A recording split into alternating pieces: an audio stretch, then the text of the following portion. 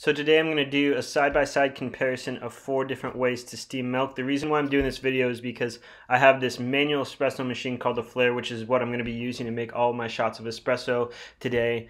But the thing that it lacks is the ability to steam or froth milk. So I wanted to kind of compare some side-by-side comparisons to what you can see and whether or not these different machines can produce latte art. If you're into that, and what the difference is, and why you would choose one machine over the other. So the first one I'm going to be doing is the Breville Milk Cafe, which is this huge jug that's a push button start. It costs about $129, give or take, depending on where you buy it. The second thing I'm going to do is the Nespresso Aeroccino, I believe, 3, which is made by Nespresso. It costs about $75 on Amazon. The third thing that I'm going to be doing is the French press method, where you throw a French press in a microwave and plunge it. That's going to cost about $25 with a thermometer as well from Amazon. And then I'm also going to do lastly the $90 Bellman steamer, which is a stovetop steamer that's very more traditional. So I hope you enjoy this video, and I hope that this is something that you guys will benefit from. So first off, we have the Breville Milk Cafe at $129. So we're going to start this one off with the cappuccino or the latte disc. We have the latte disc and the cappuccino disc. So this one's the latte disc. The one thing that's nice about this is you can set the temperature of this milk cafe. The thing is huge, so you can store a lot of milk in it for a huge amount of lattes. And you can also do a cold store. So right now I'm pouring the latte disc milk into an actual milk jug, and let's see if we can actually get some art with the Breville Milk Cafe.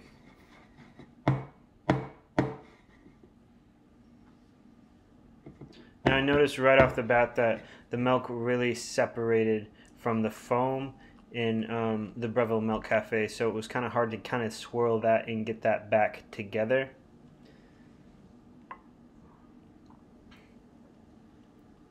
And it's really hard to get that milk to show up through the... There we go. It looks like we're getting a little bit there, but still not near enough to really actually get any... At least I couldn't get any art from it.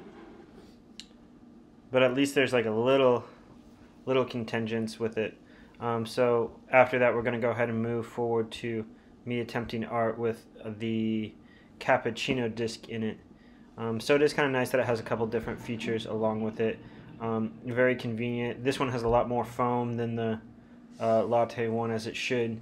But it does have like a lot of very convenient features with it. That's pretty much all foam. That's huge. That's so much foam. I can't even get I can barely even see a swirl going on in this with how much foam was created from that disc. Now I feel like I have to use a lot of milk if I want to make a flat white or a small drink. I feel like I'm getting way too much foam, because there's a minimum of 8 ounces of milk that you have to use for it, and when I'm only making a 6-ounce drink, I feel like I'm very wasteful on the amount of milk that I use. So I still can't even really get that foam together. It just kind of like is just so foamy. So I guess if you want to call it latte art, there's a cloud for you. That's about all I could get with that. The next off is this is the Nespresso Aeroccino, I believe, 3. Nespresso Aeroccino 3, I believe, if I pronounced that correctly. Now this sits on a nice little base. It should have a pour spout, but it doesn't. The nice thing is you can also do a cold stir with it as well, although I haven't really tried that yet. The nice thing I like it is this already makes a lot smaller drinks than the Breville, so it kind of depends on how big of drinks you usually make. I'm not sure if this one would be suitable for a full latte. I haven't fully tried that out, but this is, again, let's see if we can make some art with a flat white. Now it felt like originally that I could do it, but as you'll see here in just a second, it's a lot harder than I expected it to do. It looked really good foam, but Again, I got a nice little cloud there going on there. But that was retailing at, I believe, 75 bucks on Amazon. So next up we have the Bodum French press. This Bodum French press, I heated up in the microwave for about a minute 30. So you got to specifically get a French press that does not have any metal on it outside of the plunger. So it's just straight glass and plastic. Heated it up for a minute and a half. It got to 160. So I kind of use a thermometer that's about $8 on Amazon and a $15 French press. So I'm in it for about $20, 25 bucks.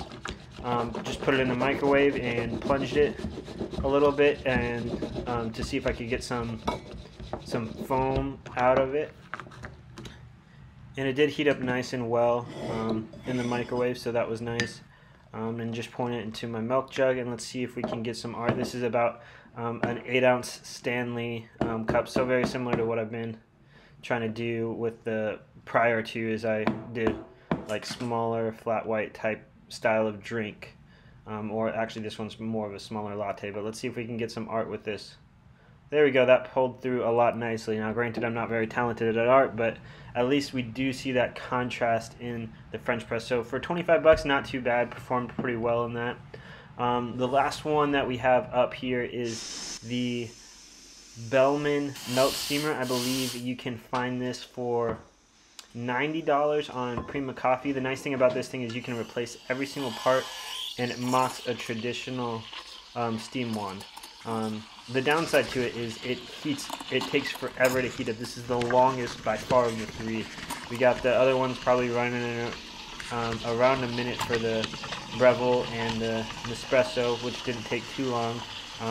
Minute and a half for the French press one.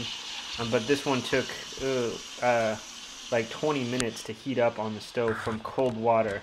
But the nice thing is it does feel very, very traditional, and you get the opportunity to really kind of steam milk for yourself. So it's a lot more hands-on experience if you're kind of one of the people that like that hands-on style of stuff.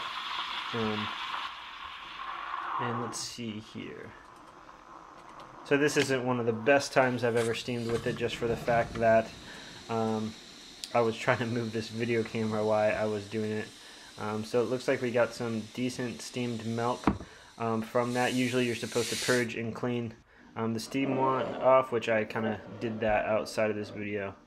So pour my shot in from the flare, and let's see if we can get some art with this, the Bellman steam. Oops, well, nailed that one, didn't I? Usually you're not supposed to get the milk in the container until you, or in the cup until you start pouring it, but let's just have a whirl at it anyway, see if we can get something. So there you go, right off the bat you can kind of start to see the contrast easily better than any of the other ones. The French press definitely comes closer, but this is by far the best quality of milk that I got, and the best looking art that I got too. Granted, I'm not good at art, but you can really get that contrast to go through, and you can really notice the taste difference from the heated and steamed, or the heated method of it versus the actual steam method of it. After comparing these 4 different price points, going from the $25 French press to the $75 Nespresso Arancino to the $129 Milk Cafe from Breville and the $90 steamer from Bellman, it really just kind of depends on what you like the best and what meets your needs. If you're looking for large drinks, that Milk Cafe does work nice with the touch of the button. The Nespresso I honestly liked a little bit better than the Milk Cafe, but it only makes small drinks. The steamer by far performed better than any of them, but it took a longest time. If you're going for quick and wanting to get latte art, the French press is definitely the way to go. But if you're really looking for good quality, I would definitely go to the Bellman steamer out of all of them. That's by far my favorite. I hope you enjoyed this video. I hope you find it useful. And look forward to more videos in the future.